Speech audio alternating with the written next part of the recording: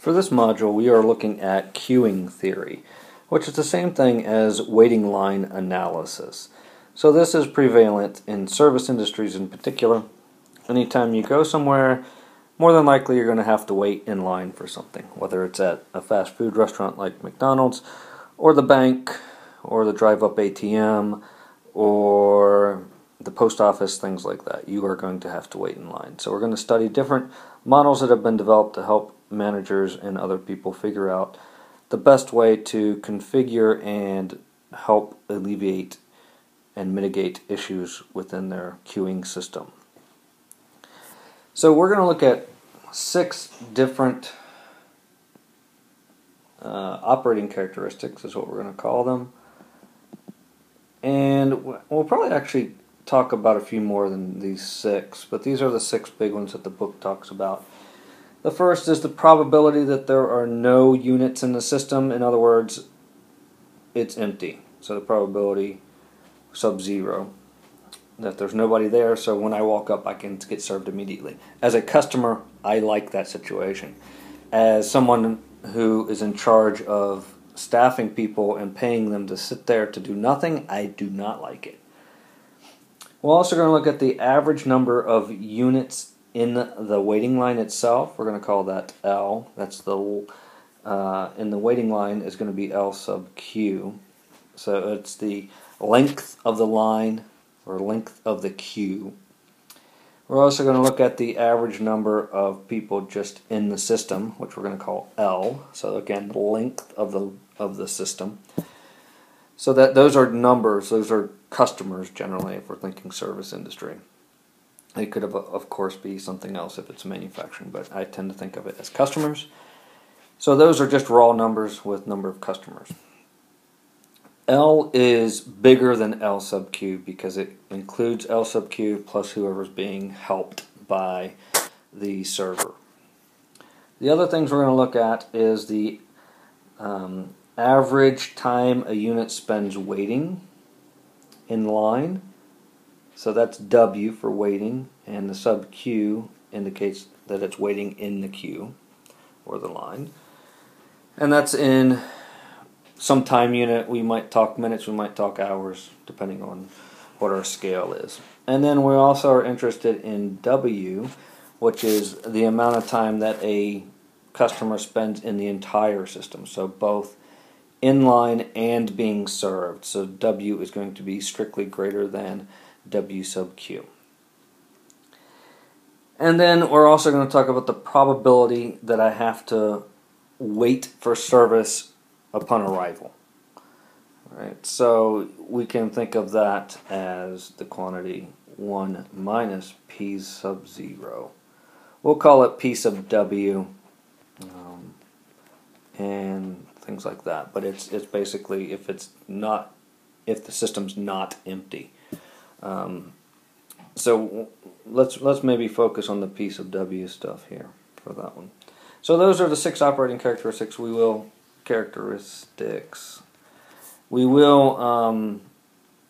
talk about a few other things as well that are interesting, like blocking probability, stuff like that. So the next thing I want to briefly touch on is the structure of a waiting line itself. So we can break it up into parts. We can break it up into the waiting line, the service facility, things like that. But let's talk about the actual physical configuration of a waiting line system. So we could have a single server, and then we can have people that are waiting in line, right? Or this person up here is being helped by the server. That's a single server, single line system. We're going to call that an MM1. The 1 stands for a single server. The M stands for Markovian, and we'll talk about Markovian in class. I'm not going to get into it on this video. The other thing we could do is, you will see this at airports and banks and USPS, or United States Postal Service, where we have multiple servers but a single line that forms. right? And then when one of these servers become free, then I go to the next free one. That is different than what you see at a grocery store, where we have multiple servers that are serving people, but then a line forms behind each one of those.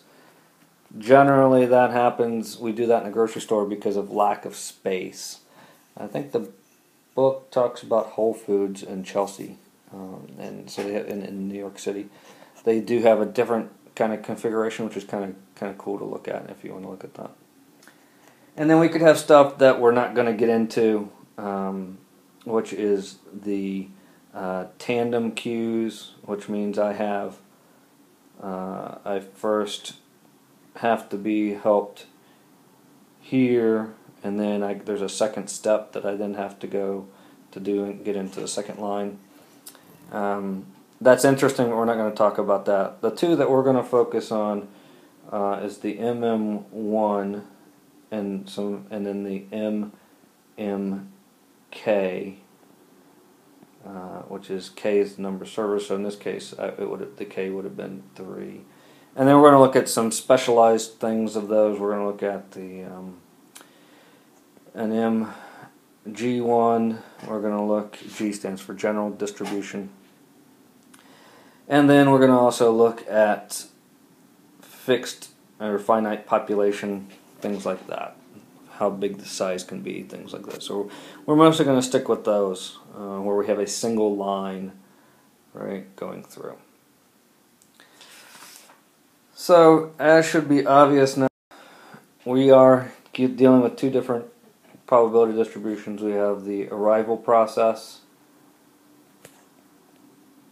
right, which is going to be a probability distribution. We're going to use, when we have an M up front, that stands for Markovian, it's going to be a Poisson arrival process, which is a discrete distribution, and we'll talk about what that looks like.